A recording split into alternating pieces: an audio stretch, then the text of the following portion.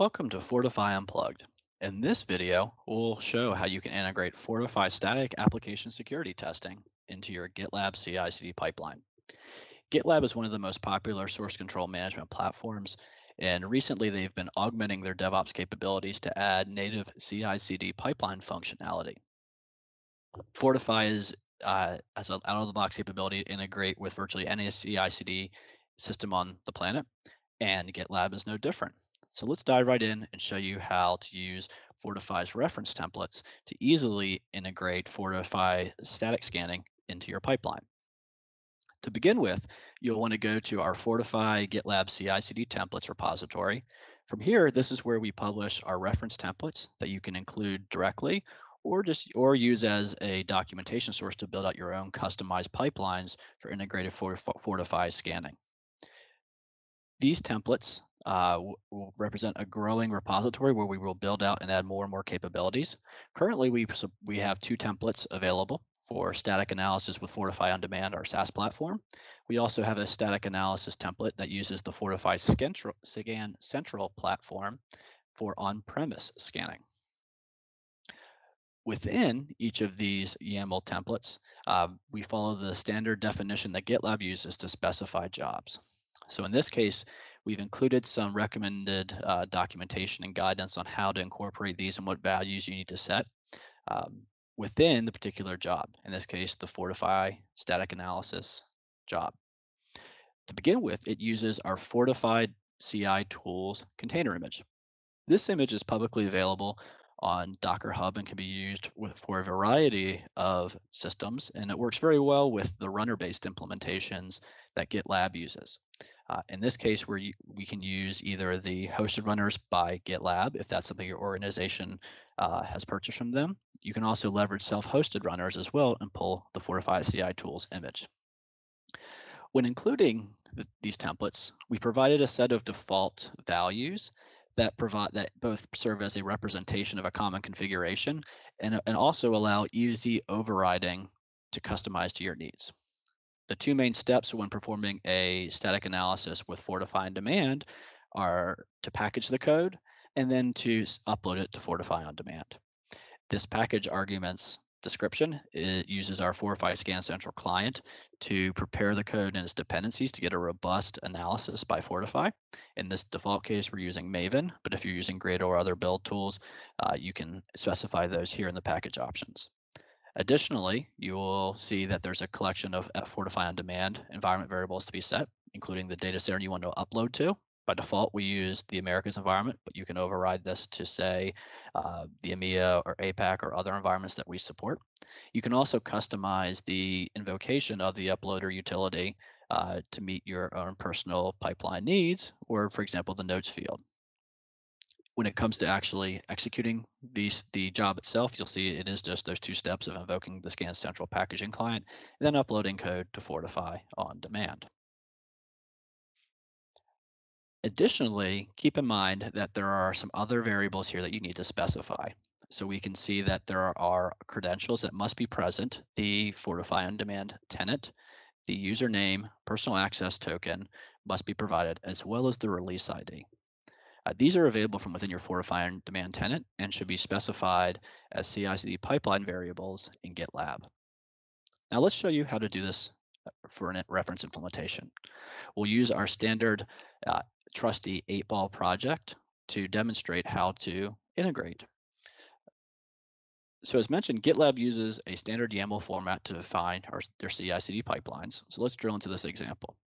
Here, we've specified to directly include the templates as provided by Fortify directly from our repository in GitLab. There, we simply invoke the Fortify static analysis job. What's interesting here I want to call out is that we have adjusted the uploader arguments to overwrite the default values. In this case, we're going to pull the Fortify On Demand API and wait for the scan to complete with the -I option. And we're also going to specify the APF option or allow policy failure.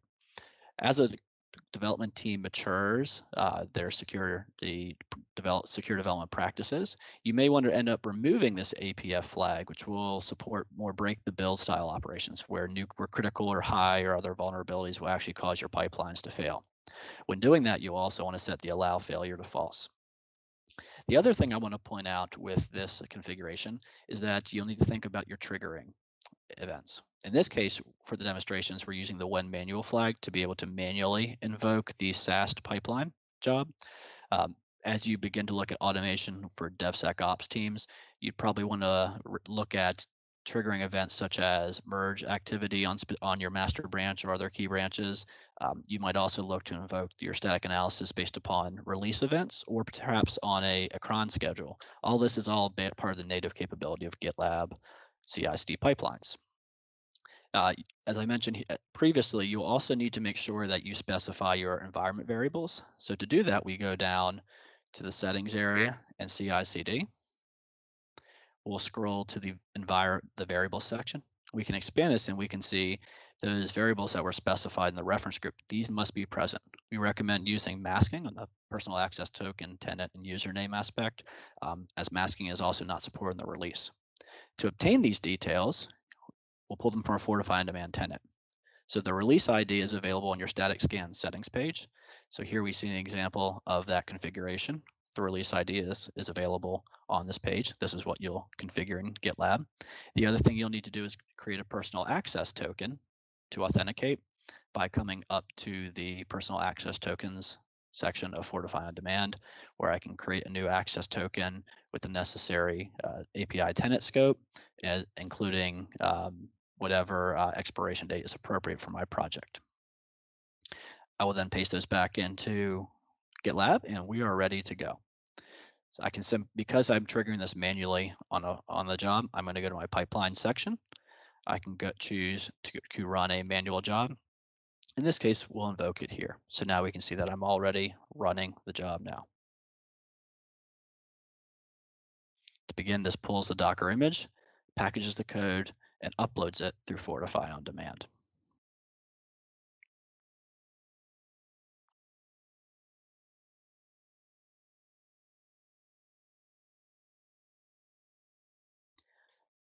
We can now see that the dependencies have been downloaded and the package is prepared, and we have then automatically invoked the Fortify on Demand uploader to start the scan through Fortify on Demand. The scan has successfully been uploaded, and because we've specified the polling option, we will now wait for the scan to complete. The typical project in Fortify on Demand with automated audit has a turnaround time of about 10 minutes. So for your typical size project or smaller, this polling can be a great way of baking DevOps and providing direct feedback into your DevOps pipeline.